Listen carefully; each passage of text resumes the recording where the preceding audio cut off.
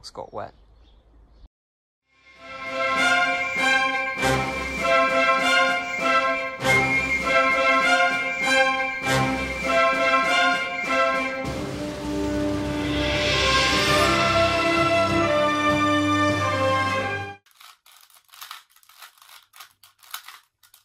You've seen me play with fire, but now it's time to see me play with water. It's time for Sam Gets Wet and Wild. I'm kidding, don't worry. Today's video is in fact about how to make DIY fire extinguishers. Most fire extinguishers work by storing a liquid or gas at high pressure and then releasing that pressure through a valve, which will help put out the fire. That seems quite straightforward, but making pressure tight valves is actually really hard. Being the logical people that we are, let's take a look at the first fire extinguisher that I made.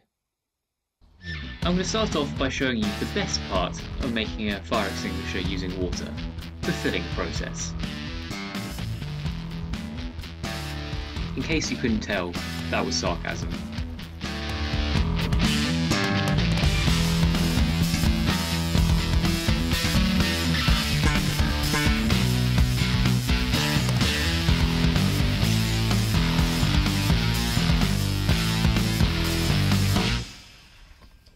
Now it's time to begin the pressurization. The pump is connected to the valve using a special adapter.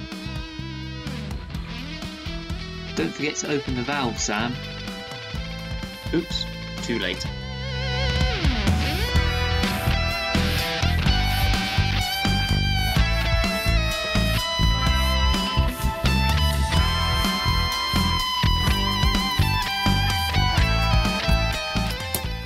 I think it's time we test this out.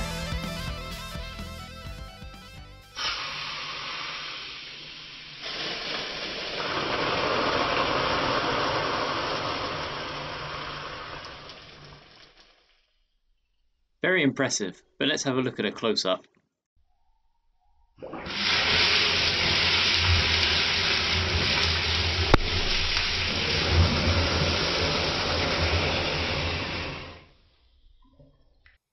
Whilst I didn't catch it on camera, you do not want to be hit in the chest by that. That really fucking hurts.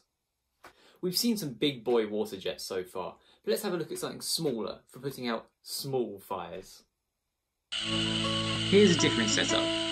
This is a much smaller nozzle, which restricts the flow of water.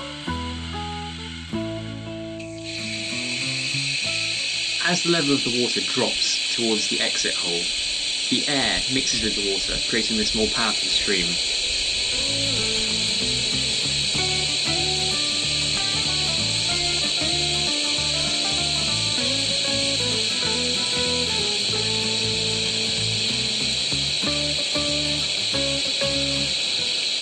At the beginning of this video, I said I was going to make a fire extinguisher, but all you've seen are water jets.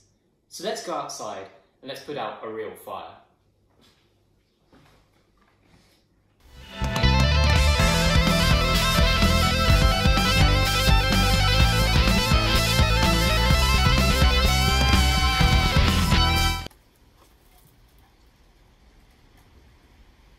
You'd never have thought that lighting a fire could be so hard.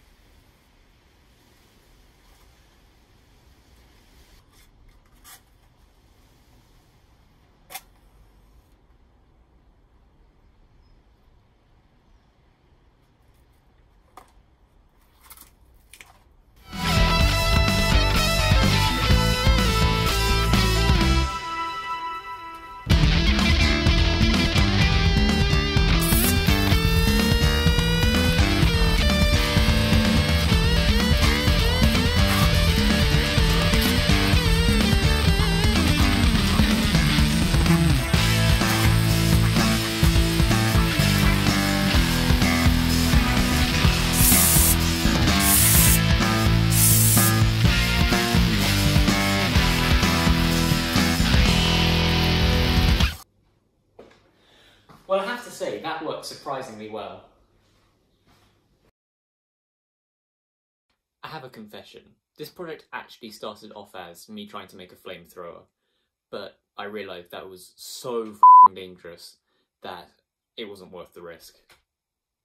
Anyways, see you in the next video.